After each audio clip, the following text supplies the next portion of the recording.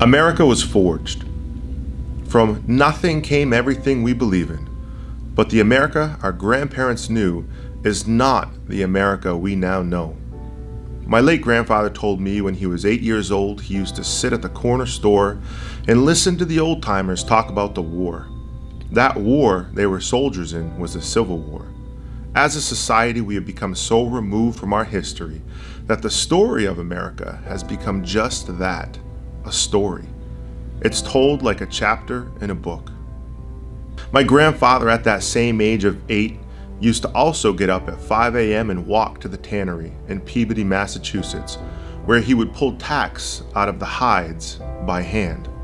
Early mornings and bloody hands, he had a sense of urgency to work towards something, to help support his family who had immigrated from Greece with nothing. America once flourished with mills and factories built by immigrants, new Americans looking for a better life.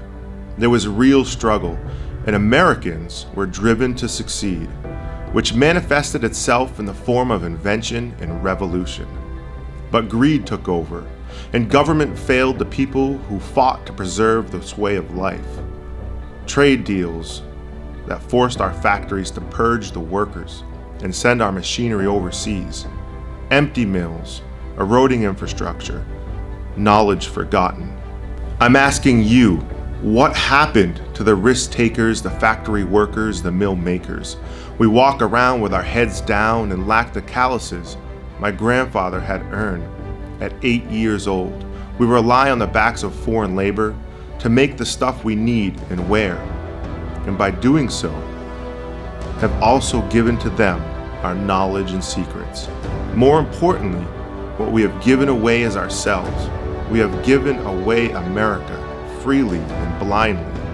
The reason we are so drawn to the mats is because we have a primal desire to be part of a pack, a tribe, a band of brothers. When our bare feet touch the cold mats, it evokes emotion and releases a chemical in our brains that makes us feel alive.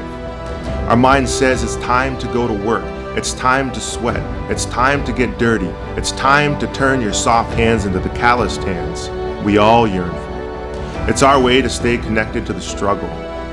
We are an elite few, an army of 500,000 gi-clad warriors worldwide. What connects us all is only understood by us and can't be explained to those who are not part of this. The armor we make for you is an extension of the American Revolution. We are reclaiming the dream of making. The men in this masterpiece are real men, like Washington riding the Gadsden Rattler. They are also swordless soldiers. In their minds, the words they are hearing is "Don't tread on me." They are the grandsons of French, Irish, Greek, and Brazilian immigrants who came to become part of America. They are the ones reclaiming our machinery, tools, and knowledge. Two of Washington's warships watch over the harbor, flying the same flags they once flew, an appeal to heaven for one, and on the other the Gadsden flag, which reads, "Don't tread on me." Have you forgotten that our independence was won through the sacrifice of our ancestors? Have you forgotten that the movement of the people is the true power Americans have? That unified we can move mountains. It hasn't been easy reclaiming the tools and knowledge to build the world's most advanced Jiu-Jitsu gi. It hasn't been without struggle developing innovative textiles and educating the world that this 500-year-old uniform should be changed. And that to create performance armor for this sport could only be done here in America, where the rushing waters of Maine's rivers were once harnessed to power looms and factories. We are an extension of a world that was lost for a single moment.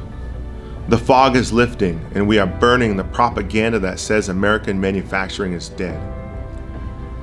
Don't tread on me. Don't tread on me. Can you truly feel those words? I can. I can feel the burden of building a factory from scratch. I can feel the struggle of resurrecting a loom. I can relate to the other men and women who have gone all in on an idea. And I certainly can look at our symbol of freedom and be proud that my grandfather went to war to protect it. This is the story of us and of you. It's the story of origin and our revolution in manufacturing. This AXIOM Gi and Rashguard will be the first limited edition gi manufactured in our new 20,000 square foot factory this fall. The capital from this project will be part of a $1 million expansion project here in the foothills of Maine's Western Mountains. 600 customers will be able to order an Origin Don't Tread On Me Gi and Rashguard. The fabric will be woven and knit, cut and sewn, packed and shipped by hand right here. And you will know that calluses will be built as Americans' hands go to work on this masterpiece for you. July 4th, history will be made. We want you to be part of this history.